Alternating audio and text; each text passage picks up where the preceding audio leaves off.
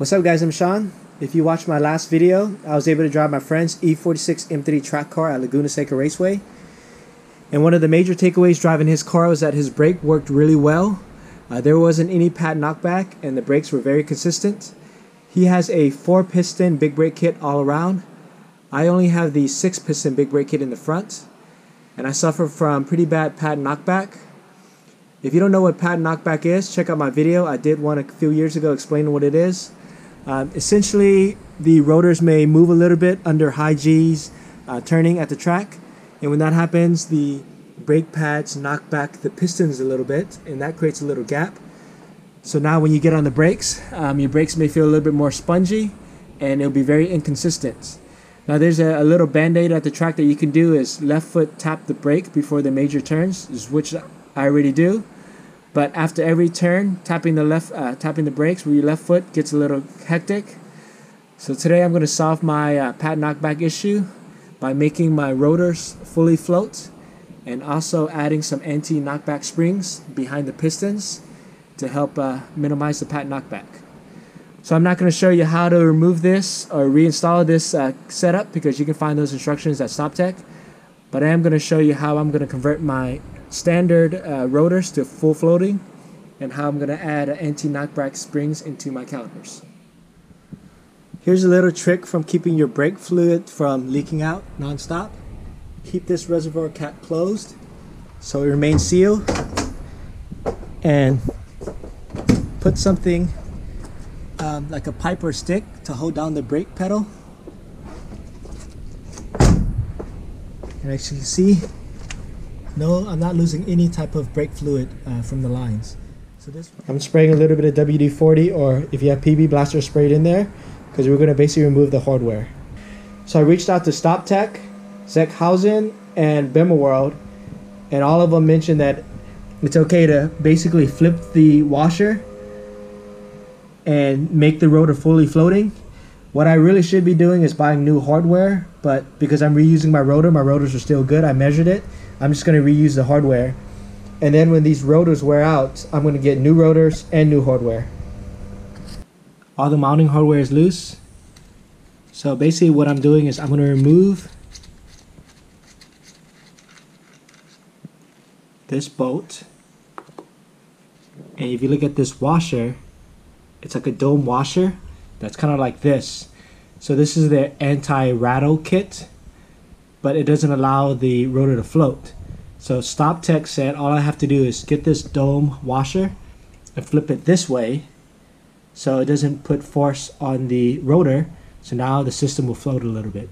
So basically this is a free mod. So if you see this washer right here, I'm basically going to flip it, put it back, and then reinstall the bolt. All the washers have been flipped, and then make sure this hardware is oriented the right way before you tighten it all down. As you can see, these are kind of turned. This one's good, these are good, but this one's kind of turned. So I'm going to make sure that it's all oriented it the right way. The torque specs for my StopTech rotors are only 6 foot-pounds, so that's not much at all. Alright, this side's done. Everything's torqued down, and it still doesn't rattle for now, but I'm sure once I bolt it up and start driving it, it might start to rattle because it's going to be fully floating. And then now I'm just going to make sure I clean it really well because I have WD-40 all over it. So I'm going to clean it with brake clean and then install it into the car and then do the other rotor. Now I'm going to work on the calipers. These are the parts I picked up from Zeckhausen Racing. Dave recommended 4 pounds anti-knockback springs. And you need 12 total. So 6 on one caliper and 6 on the other caliper. And some assembly fluid. So these anti-knockback springs are only about 30 bucks. And this is only about 15 bucks. So it's pretty cheap. With tax and shipping, it cost me about 60 bucks. I'm going to try to reuse my dust boots and my inner seals to save some money, but if I can't, then I'm going to have to order it. But let's see. So now I'm gonna put a block of wood here, and I'm gonna hook up my air compressor to this hose and blow out some of the pistons. So I got one piston out via the compressed air, so this one popped out first. The other two didn't. So I'm trying to pull the other two out by hand, which is nearly impossible to do. And I already ripped this dust boot, so I think I'm gonna have to order another one. I managed to pull out the rest of the pistons on this side using a little screwdriver and using this bracket as leverage. And I put it on the lip of the piston and slowly pried it up.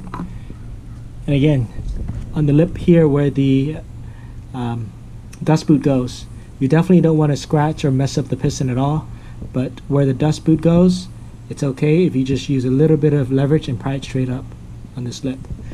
As far as the inner seals, it's up to you if you want to replace it. If yours is leaking, you definitely replace it. But I might not mess with it because I don't want to create more problems. But I know I need new dust boots. The dust boots rip really easy.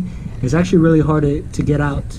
So what I found that was really useful is using a really thin screwdriver, sticking it in between here and slowly prying it out. But obviously you still want to avoid scratching or nicking the piston. Make sure the piston goes back where it came from because they're different sizes.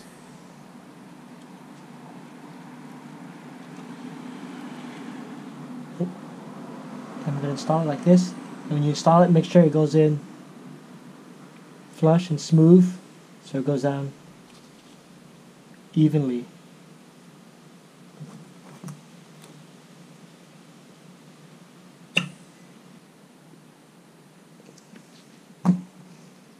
Yeah, put a little bit of assembly lube.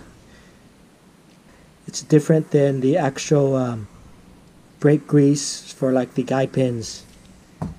And they don't recommend using brake fluid.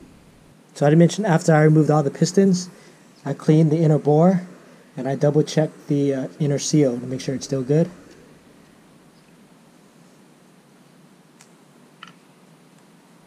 With the knockback springs, it kind of knocks back a little bit.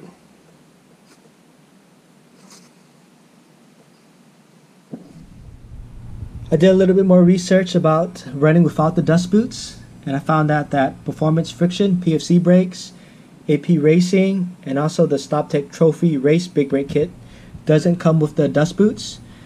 For one, the dust boots get fried on a track car, and two, the dust boots are really designed for a street car that may see the elements such as rain, snow, salt.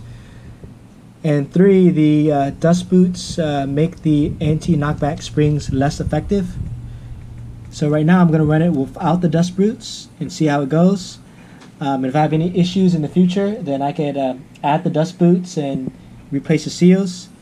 So this side is pretty much done. I'm going to bolt it all up and bleed the brakes, make sure there's no leaks.